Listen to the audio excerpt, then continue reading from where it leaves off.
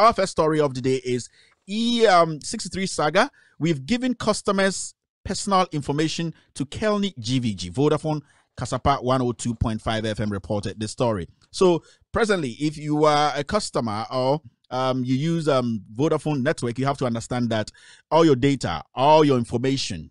The last time we were talking about MTN decided not to do that. The government is trying to strike back by breaking the monopoly of MTN. At the end of the day, hey, we are with Juma year, and our customers. So why is the government breaking monopoly? If MTN's competitors are not working well and they are not pulling their weight, and MTN is doing a greater job or a better job to get the customers, why do you, out of hate or ignorance, try to break that monopoly? MTN has been around for a long time. They've invented different things that has helped communication in Ghana. So I don't understand why the government will turn around and hate MTN. They all because MTN decided or declined to hand over data of Ghanaians to the government. Today, Vodafone has decided to hand over our information to the government. Today, you have to understand that your banking transaction, your text messages, your phone calls, everything about you, your details, you don't want anybody to know.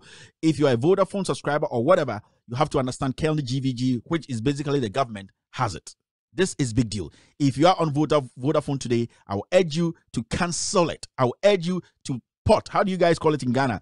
I'll urge you to port to another network, and preferably, I think MTN is the best because they have stood firm to tell the government that they will not go behind their workers or their clients or customers and hand over their information. So if you're a Ghanaian and you are a Vodafone client, remember that your information is out there. The government is going to track you, whatever you are doing. And hey, this is breaching of privacy, and it's not accepted anywhere in the world. So I'll urge people who are with Vodafone now to do the best thing, to do the right thing. I'm not here to campaign for any network, but what I can tell you is if you're a Vodafone customer, the best thing to do is to leave because your information will be given to the government.